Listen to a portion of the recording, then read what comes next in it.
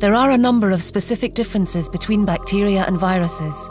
The first of these is size. Bacteria are much larger than viruses. You can see them under an ordinary microscope. Viruses can only be seen under an extremely powerful electron microscope. Bacteria live in air, water, soil, rotting organic material, as well as living things, whereas viruses can only become active once inside living cells.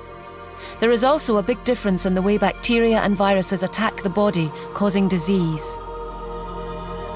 Bacteria can reproduce by dividing and multiplying.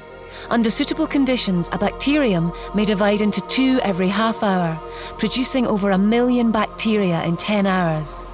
Bacteria attack body tissue, surrounding and killing healthy cells in the process.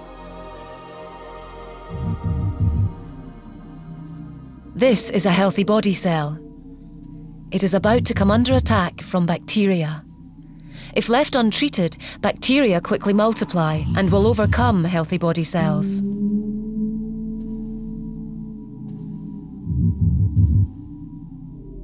Viruses multiply by inserting their genetic material into living cells.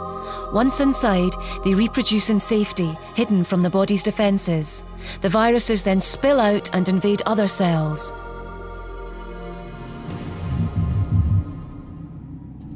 Here's our healthy body cell again. This time, it's about to be attacked by a much smaller virus. The minute virus is able to penetrate the healthy cell wall and in doing so hide from the body's immune system. Once inside the cell, the virus quickly multiplies.